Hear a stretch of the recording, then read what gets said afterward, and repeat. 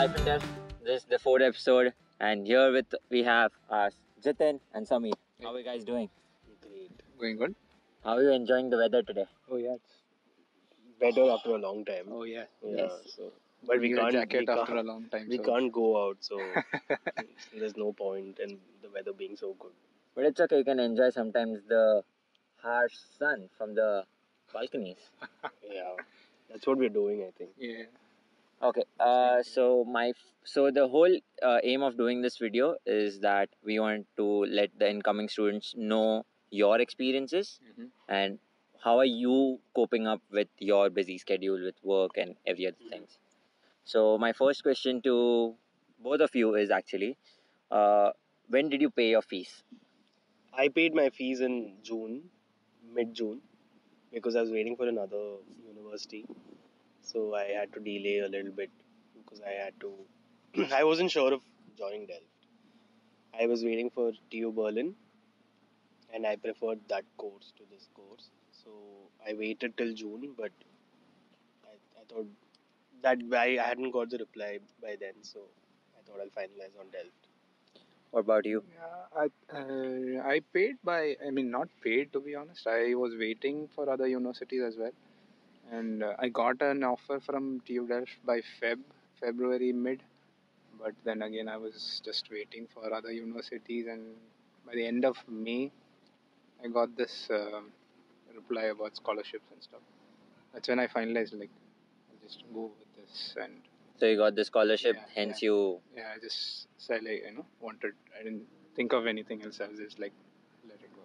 Okay. Yeah. So So that was by, I think I just missed the deadline for the housing by portal. 2 days. 2 days, yeah, exactly 2 days. Like, I think I gave my answer on May 19th and they closed the list on May 17th, if I'm not wrong. Yeah. So you. So did you get access to the housing portal? No, I didn't apply for it. I didn't think the housing finding a house would be that difficult. So now, since you both have not taken the TU Delft housing portal, how did you manage to find a house? I found a house on I registered on a couple of websites such as Carmanet and Housing Anywhere, stuff like that. I found my house through Housing Anywhere. Okay. Yeah, it was hard. It took some time, but it was fine. So did you had to? So was there a procedure like in Duo? We already pay like first month fees, and there's like not much of a hassle. Like it depends from people to people. But then, did you face any hassles like you had to pay some deposit when you were back in India, or any things which people should be know and be much prepared for? Yeah, I had to pay the first month deposit. I have two flatmates, so all of us had to pool in and pay the first month deposit. Apart from that, it was not so hard. We had to pay the deposit directly to the website, so the portal was not so complicated. We just had to click on the link and complete the payment. It was fine. It was not so difficult. Okay. How about you? For me, well, I would have gotten the access, but it came in very late. Yeah. I think by first second week of June, I started looking for houses, and I again registered for a lot of places. In the end, I mean, most of them were paid, so I was a little skeptical about them. Then I thought I'll just try Common first, and I think I took their 15 days subscription for 21 euros. I think it was. Yeah. So I took that, and I think for a week I sat and just sent replies. If I'm not wrong, I've sent replies to close to 100 advertisements over a whole week, and most of them wanted Dutch people, or they had already given out the house, and I got 4 positive replies out of the 100 replies that I had given. Okay. And one of them was for among them I think 3 how my friend was available here, so I was able to go ask him to go see the house for me. And one guy just contacted me through WhatsApp. He was ready to sublet his house for 2 months, so that was, I was having a backup if those others didn't work out. And then my friend went and saw the other 2 houses, and I finalized on one of them. Then it was direct contact with the landlord through emails. I had to send him the 1 month deposit, just to make sure that I have the house. And once it was August, I had to send him the rent. So, have you ever faced any housing scams or something? Were you aware of it? Yeah, I read about the housing scam issue over here, and one of the links that I found on Carmanet or Housing Anywhere, there was this lady from England who was renting a whole studio, not even a studio, it was a proper one bedroom apartment for an amount of 550 euros. And she said you need to pay, 2 months deposit and 2 months rent as deposit and stuff like that. And after I had to apply for that house through Airbnb and stuff like that. The house was huge, and for that amount, it was very good. But then I was skeptical about this whole issue, and I thought, how could she give such a big house for 550 euros? There has to be something behind this.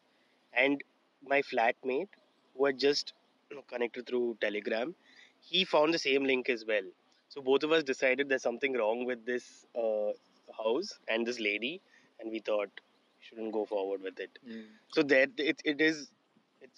it happens. Housing scams happen everywhere. How about you? I've faced the same thing, but not during my initial search. So the house which I had was for 6 months. So I thought I'll look for the rent was a little higher, so I thought I'll look for a cheaper place, and I started looking. I think by September and October, I started looking for new houses, and I got this link, a beautiful house, city center, 2 BHK, and the address was given. It looked perfect.